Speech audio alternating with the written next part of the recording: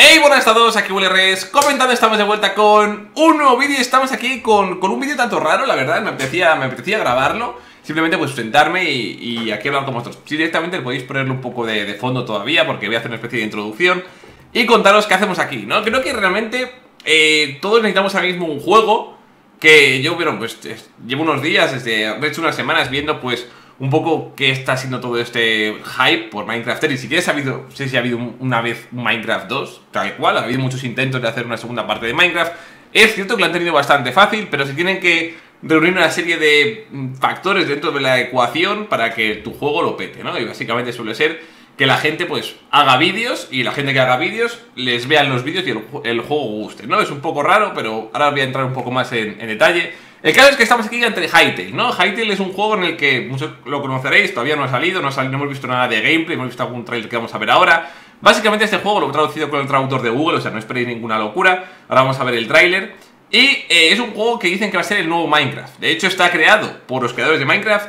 Perdón, los jugadores que en su momento, por así decirlo, jugaron muchísimo Minecraft. De hecho es Hypixel, el servidor, digamos que más conocido de Minecraft. Esta gente hizo millones. Conozco de hecho un par de... bueno, un dueño en concreto, y ha hecho millones. Cuando digo millones es millones de pavos simplemente teniendo ese servidor. Luego ya sacaron un par de normas como el EULA y demás sobre todo esto. Y básicamente regular un poco que la gente pudiese comprar cosas dentro de los servidores y demás. Pero bueno, que les ha ido muy bien. El caso es que una vez que tenían todo este dinero, pues llevan unos años desarrollando un juego que para ellos es el juego, ¿no? Qué mejor que en vez de tener un servidor y ganar dinero con minijuegos, el Hypixel y demás, que tener tu propio juego y ganarlo todo, ¿no? Es un poco algo guay. Y sobre todo me gusta porque creo que está hecho por parte de la comunidad, escuchando. Al fin y al cabo, si tienes un servidor de Minecraft, tienes que estar constantemente actualizando para tener las últimas cosas y escuchando un poco qué es lo que te pide la comunidad. Espero que todo esto esté luego reflejado, así que bueno, me voy a callar ya. Vamos a ver el tráiler, que me imagino que habréis visto vosotros, igual que otros 30 millones de personas desde el día 13 de diciembre. Es decir, en menos de un mes tiene 30 millones de views. Es decir, este vídeo, este juego lo va a petar. Y eso es lo que espero. Ahora os voy a explicar un par de cosillas, pero bueno, vamos a ver de momento esto. Yo solamente he visto una vez el tráiler, no he querido tampoco hypearme demasiado, pero básicamente pues tenemos aquí... voy a callarme, qué leches, vamos a verlo. Conejitos, es como un Minecraft bien hecho. O sea, al fin y al cabo a mí me da igual. O sea, les tiro dinero en plan, por favor, dadme un Minecraft que funcione bien, que esté hecho. Ahora voy a callarme, me va a costar, voy a callarme. Vamos aquí como Talan. Como os digo, yo ese trailer ni siquiera creo haberlo visto. O lo habré visto en plan así de pasada. De hecho, tampoco ha sacado muchos más trailers, vaya. Pero bueno, básicamente es una locura. O sea, parece Minecraft con mods. Realmente parece esto un trailer de alguna serie que podríamos haber hecho Vegeta y yo. O sea, un Minecraft la nada, qué guay, ¿no? Porque al final parece un par de texturas. Mira qué guay, hay bichos. Construimos mejor. Un globo. Esto... a ver, esto igual ya tanto no, pero ha habido mods que han intentado recrear todo esto, ¿no? Increíble, ¿eh? Un juego, un juegazo que dices, ostras, qué guay, quiero jugarlo, ¿no? Y es difícil copiar a Minecraft sin cutrear y sin caer en esto. Que bien arañas, ¿eh? Me encanta que las pongan en los juegos. Vale, vemos que hay diferentes clases y demás. Ahora veremos un poco cómo va todo esto. Aquí está, ¿veis? Servidores. Como la gente va a poder crear servidores, ya veremos cómo funciona esto, pero va a haber servidores para todos aquellos que juegan. Creo que sale una cosa de minijuegos. Ahí está, minijuegos, Skywars. Todo esto va a estar dentro de Minecraft y funcionará bien. Hemos visto ahí un poco de juegos del hambre. Extensive Model. Modding, perdón, esto es para la gente que hace mods. Esto al 99% de nosotros nos da igual, porque no sabemos utilizarlo. Pero ese 1% de gente que se pone a hacer mods es la gente que levanta el juego. Es la gente que se tira horas haciendo un mod porque les gusta, porque les mola. Ojalá luego sean recompensados y les den un porcentaje, o tengamos que, yo qué sé, que ganen dinero de verdad la gente que hace los mods, porque son los que realmente dan alma, dan vida al juego, lo rellenan. Ellos hacen el esqueleto y la gente de los mods va poniendo trocitos para que el juego quede guay. Entonces, si la gente hace juegos guays, los que hacemos vídeos podemos hacer vídeos guays.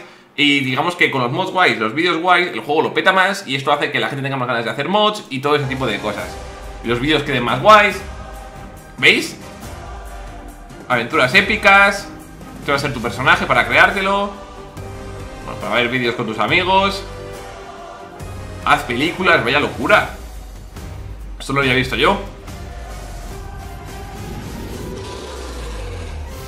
de locos. Hytale, tal cual. Muy bien, una locura. Y básicamente aquí se acaba el tráiler, ¿no? Entonces todos hemos flipado, de hecho, ostras, qué ganas de que salga ya este juego, tal y cual. Yo hay que decir, y os lo digo siempre, creo que el peor desarrollo que he visto jamás en un videojuego ha sido el de Minecraft. O sea, después de tener millones, han hecho millones o sea, una cantidad. Creo que a día de hoy entras en el Apple Store o en el Google Play y el juego que más ingresos ha hecho, prácticamente, que siendo un juego de pago, es Minecraft. Y aún así, a día de hoy sigue estando en el top. Pues como quien no tiene Minecraft a día de hoy, pues muchísima gente, ¿no? Parece que sí, porque sigue estando ahí en el top. Cada vez que han hecho un desarrollo que yo ya lo he dicho mil veces, me ha parecido nefasto. O sea, hacer un servidor ahora mismo de Minecraft con tus amigos, hacer un servidor o ponerte a intentar algo es de locos. Meter un mod en Minecraft, tío, cuando tendría que ser arrastrar o directamente como puede ser en Steam, que añades una carpeta y ya lo tienes en tal cual. O sea, 2 clics, me gusta ese mod, me lo pongo, ya está, ¿sabes? No tendría que tener ninguna locura más. Pues digamos que lo han hecho súper complejo. Y en parte pues ha hecho que mucha gente que hacía mods pues haya dejado de jugar, ¿no? De alguna forma ha dejado de hacerlo. Vamos a ver un poquito cómo quieren enfocar el juego, porque creo que quieren hacer demasiadas cosas. Pero bueno, aquí están como 3 tipos de jugadores que hay en Minecraft, ¿no? O en este tipo de juegos. A mí personalmente lo que más me gusta de estos juegos es el poder hacer, no sé cómo explicarlo, como que te den tiempo o espacio para crear tu propia aventura y que sea fácil hacerlo y sea guay, sea visual y sobre todo que haya ese tipo de aleatoriedad también a la hora de crear un mapa, como ocurre en Minecraft y demás, que eso también lo va a tener igual este juego, ¿no? Básicamente están los aventureros, que yo me siento identificado, la verdad es a lo que más juego, modo aventura. Tenemos aquí esto, una búsqueda de las edades. A medida que recorre cada paisaje generado, reconstruirá la historia del mundo a través de escenarios de aventura hechos a mano. Podrás encontrarte con la torre de un mago invadida por monstruos, descender a una caverna subterránea o enfrentarte a un monstruo jefe colosal, con una amplia variedad de escenarios disponibles en el lanzamiento. No habrá 2 aventuras iguales, es decir, va a tener lo que os digo, va a ser como en Minecraft, que sale todo de forma aleatoria. Procedural es la palabra que estaba buscando desde hace un rato. Entonces, bueno, vas a poder hacer un montonazo de cosas, puede ser diferentes personajes, pues un colón, un aventurero, un artesano, tendrás como más cosas de hacer y sobre todo, pues enfocarte un poco en lo que quieres, ¿no? Darte esa opción de rolear y que no todas las aventuras sean iguales y demás. Esto lo estoy viendo por primera vez ahora, es decir, yo no he querido hypearme demasiado, pero llega un momento en el que creo que es más un llamamiento. A mí me da igual que salga este juego o que los de Minecraft se pongan las pilas y saquen un Minecraft 2. A mí me da igual, es decir, en cuanto más competitividad haya y más gente se pelee, mejor para nosotros los consumidores. El hecho de que haya solamente un juego que lo esté petando no viene bien a nadie, es lo que os digo. Si ahora, por ejemplo, llega Microsoft y dice, ostras, esto nos van a comer la tostada, podemos hacer un montón de cambios en Minecraft y llegan y sacan un Minecraft 2 mejor que este, genial. Y si eso se enfadan y sacan otro juego mejor y tal, genial. Nosotros los consumidores nos va a venir genial. O sea, esto es la leche para nosotros, nos va de lujo, vamos, que ni al pelo, que se peleen entre ellos y saquen el mejor producto posible para que nosotros lo disfrutemos, ¿no? Es un poco el objetivo desde nuestro punto de vista como consumidores. El mundo de Hytale alberga criaturas grandes, pequeñas y demás. Tened en cuenta que este es el Minecraft Vanilla, es decir, eso es como si fuese, lo que os digo, el Minecraft Vanilla, el Hytale base, un juego de base. Luego vamos a poder meter un montonazo de mods, o sea, no tiene por qué ser ninguna locura, o sea, no tiene por qué hacer la mejor aventura, simplemente danos, como os digo, el esqueleto y la gente que haga mods ya, digamos que lo jugará. También es cierto que tienes que tener una buena base para que luego la gente que haga, o sea, la gente empieza a jugar y esa gente, el 1% de gente que debe ser los que hacen los mods, pues los hagan, ¿no? Pero como os digo, dominar el desierto, básicamente puedes hacer un montonazo de cosas, construir, descubrir modos únicos, vale. Vamos, a lo mejor algunos de vosotros que seguís jugando, de hecho creo que ahora la gente que suele jugar más sigue siendo la gente que juega PvP y ese tipo de minijuegos, pues tenemos un montonazo de cosas. Tenemos, por ejemplo, estáis viendo aquí, Skywars. Puedes hacer un montonazo de cosas que están hechos sobre todo para el competitivo. Hemos creado Hytale con el objetivo de hacer trampa para que el modo multijugador sea más justo y divertido. Hemos creado Hytale con el objetivo de hacer trampa. Bueno, imagino que estará mal traducido, porque lo he traducido clic derecho, traducir de Google, o sea, no ha sido la mejor locura. Pero básicamente para que la gente no use hacks, para que la gente no utilice, pues eso, cosas que hagan que el juego no sea tan competitivo. Y mucha gente, sé que mucha gente, pues eso es muy frustrante cuando te ponías a jugar y había un hacker, tío, te reventaba la partida, ¿no? Pues hay gente que se toma mucho, digamos que muy en serio todo esto. Y, oye, pues les mola crear su personaje y jugar y al fin y al cabo ser el mejor en Skywars o en lo que les dé la gana jugar, sean los juegos del hambre o lo que sea, ¿no? Hay mucho competitivo, sé que esta parte de la comunidad todavía está súper fuerte y creo que es la que más ha aguantado, muy a pesar de que sé que el juego no funciona para nada bien. Va a haber servidores con un montonazo de cosas y demás. Y aquí está para los creadores, es decir, esa gente que le encanta hacer vídeos. ¿No habéis visto vídeos de gente que se hace una construcción de la leche y dice, he recreado Hogwarts en Minecraft? O he recreado, yo qué sé, Juego de Tronos, o he recreado lo que sea. Pues aquí esto te lo van a dar. También te van a dar la opción de crear de una forma mucho más sencilla, como estáis viendo aquí. O sea que vas a poder crear cosas mucho más guays. Tienes que utilizar pues 1000 programas como había antes en Minecraft, que prácticamente pintaba las cosillas. Por ejemplo, cómo hacer los mods y todo esto, muy fácil, para que la gente te van a dar las herramientas para que tú puedas hacer tus propios mods de forma sencilla y funcionen perfectamente con el propio juego. Guiones en el juego. Escribe y ejecuta tus propios scripts en el juego y observa cómo el mundo se transforma a tu alrededor. Es decir, ¿quieres hacer una aventura para alguien? Lo puedes programar tú y de esta forma se le pasas a alguien y has creado un juego, por así decirlo, utilizando esto como esqueleto. Ten en cuenta que lo han visto el vídeo 30 millones de personas. 30 millones de personas en prácticamente 20 días. 20 y pocos días. O sea, es de locos. O sea, es de locos este juego. Entonces, vale, ¿qué es lo que pido? Como os digo, para mí, lo vuelvo a decir y no me cansaré, creo que Minecraft ha llevado muy mal eso, el hecho de que la gente pudiese seguir el juego y han hecho básicamente que no solamente no han actualizado ellos el juego, sino que encima han hecho que la gente que seguía el juego no haya podido, de alguna forma, pues, no sé cómo explicarlo, como que no han podido seguir jugando al juego. Por ejemplo, gente que hacía mods, que en su casa ha hecho mods como Industrial Craft o algunos que han salido posteriormente, que son de locos. ¿Cómo puedes hacer una central nuclear? ¿Cómo puedes hacer cosas de química y demás dentro del propio Minecraft? O sea, unas cosas que habéis visto en algunas series que son de locos. Y muchas veces mods que yo no he utilizado nunca porque me parecían ya hiper complejos. Pues hay muchísima gente que le gusta hacer esto. ¿Y qué es lo que pasaba? Que estaban para una versión, de repente sacaban otra versión y nada funcionaba. Y gente que lo hacía todo por hobby. Ahora llega un punto en el que no pueden hacerlo por hobby, porque ya es que encima les estás fastidiando. Cada vez que sacan una actualización tienen que cambiar 1000 cosas. Entonces la gente abandonaba los mods y los dejaba de continuar. Entonces el mod se quedaba olvidado y poco a poco iba muriendo, poquito a poco, y se iba perdiendo esa esencia y el juego quedaba como más vacío y demás. En el tema competitivo no ha sido el que más he entrado yo, la verdad, pero sé que hay muchísima gente que se ha quejado un montón de cómo funcionaba y cómo era el juego en sí y demás. Ahora, si va a haber servidores oficiales y va a funcionar todo en plan así, imaginaos que funcionase como en Fortnite. Sale tal cual, crean servidores, los que ganen, los que jueguen tal no sé qué, se van a llevar 1000 euros. Y tú puedes jugar desde tu casa sin que nadie haga trampas. Ostras, anda que no molaría ponerte a jugar Skywars y el que gane todo después de no sé cuántos millones de personas se lleve 1000, o si hay muchos usuarios, a lo mejor ponen un premio de 500.000 o $1.000.000. Pues sabes que si este juego, si hay aquí, tal cual, no sé cuánto valdrá, ponerle 20 euros, ¿no? Si es el juego, o 15, o a lo mejor lo sacan gratis, no tengo ni idea, pero digamos que si este juego lo han visto 30 millones de personas, poned que solamente lo compre 3 billones, con que lo pongan a 15 euros, o sea, estamos locos. Aquí ya hay muchos millones, es decir, pueden hacer una burrada de cosas y este juego es súper apoyado. Han sacado, como también podéis ver, un montonazo de cosas súper guays que quieren hacer. Esas fotos ni siquiera las he visto, pero es que mirad, o sea, mirad cómo es esto, o sea, bueno, pues creo que hay de hecho 6 dimensiones, si no me equivoco. Antes he entrado en un apartado que me ha molado un montonazo. La comunidad, los trabajos. Vale, eso es para que si quieres trabajar aquí. Vale, aquí está, blog, por ejemplo, 5 días. Han ido hablando de diferentes cosillas y aquí van poniendo un poco qué es lo que van haciendo en cada momento y cosas, por ejemplo, yo que sé, un vistazo a la interfaz de usuario. ¿Cómo va a ser?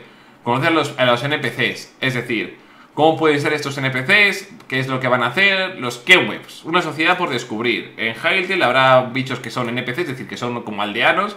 Y con estos podrás hacer X cosas, en plan, bueno, cosas relacionadas con el bosque, ¿no? Aquí tendremos otros, los Tworks, son, bueno, como orcos, ¿no? Básicamente como que hay una serie de NPCs que ya van a estar en el juego, como que ya va a tener un montonazo de chicha. Luego, por ejemplo, algo muy importante es cómo se va a generar el mundo, ¿vale? El mundo de Orbis, que es el mundo en el que estamos. Hay varias dimensiones, también hay muchísimos biomas.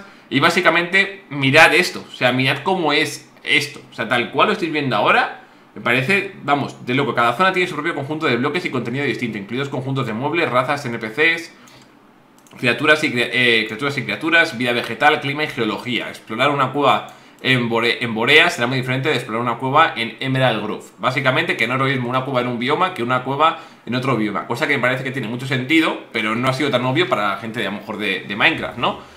Zonas costeras y el océano profundo. A ver si vemos alguna imagen. ¿Veis esto que estáis viendo aquí? En plan, que haya una vida enorme, igual que sobre tierra, bajo tierra. Zonas en las que nos podemos meter aquí bajo tierra. Mirad el reflejo que hay aquí, estos reflejos, las burbujitas. Bueno, algo bien hecho. Cuevas y mazmorras generadas. Todo esto que estáis viendo aquí, hay un montonazo. Creo que superaba como por 10 a la cantidad de opciones distintas que hay en cuanto a generación de bueno, de todo alrededor del juego, vaya, es decir, que no tiene nada que ver con Minecraft. Las cuevas están llenas de secretos y criaturas para encontrar y se dan una importante fuente de recursos. Se generan enteramente de manera procesal. Eso es procedural, es decir, que básicamente son random, vaya. Y que, por ejemplo, ¿veis? Mira, tú entras aquí a este castillo y por debajo tienes todo esto. Es decir, es como que aquí, me imagino, por aquí estará el jefe o estará aquí el super tesoro, pero básicamente tú solamente ves esto. Eso es lo que es un poco, de alguna forma, que yo echaba de menos en Minecraft.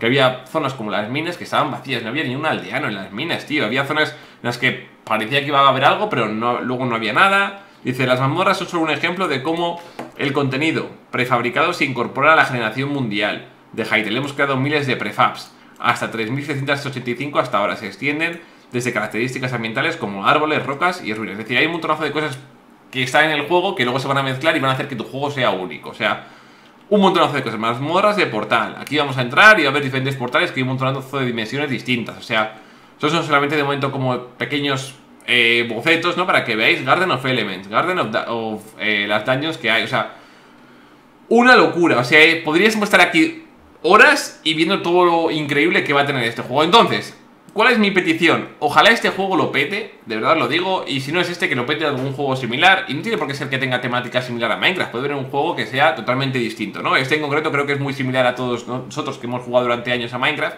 Y de verdad que sería, para mí, la leche tener un juego en el que, bueno, que veas que puedes desarrollar tu aventura, puedas jugar con amigos, te lo pases bien, un poco lo que fue Minecraft en su momento, ¿no? Como que todo el mundo tiene ganas de volver a jugarlo, pero todo el mundo siente que es más de lo mismo. Eso es lo que...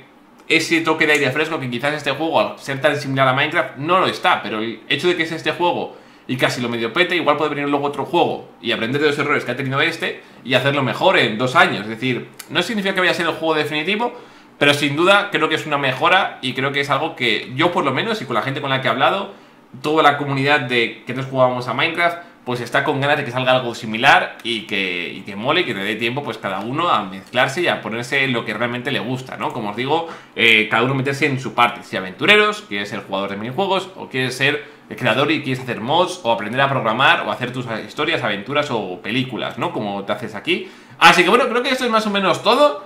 Creo que, bueno, tengo ganas de probar este juego, la verdad, de ver cuándo leche sale este juego y sobre todo ver con qué nos va a sorprender y ojalá que salga en los próximos meses, que no me digan sale en 2021, porque aquí nos da algo. Así que bueno, no me quiero liar tampoco mucho más. Espero que haya tenido algo de sentido este vídeo, la verdad, y decidme qué es lo que opináis vosotros y en qué creéis o estáis de acuerdo conmigo o en qué no, o por qué creéis que tengo ganas de que salga un juego muy similar a Minecraft y no quiero seguir jugando a Minecraft. Es algo también un poco raro, ¿no? Porque, ostras, me mola Minecraft, pero hemos jugado mucho tiempo y se siente muy similar, ¿no? Entonces es lo que yo creo que espero que este juego también tenga esa evolución. Pero bueno, que no me lío más, chicos. Espero que os haya gustado este vídeo, dejar un buen like y nos vemos en el siguiente vídeo. ¡Adiós!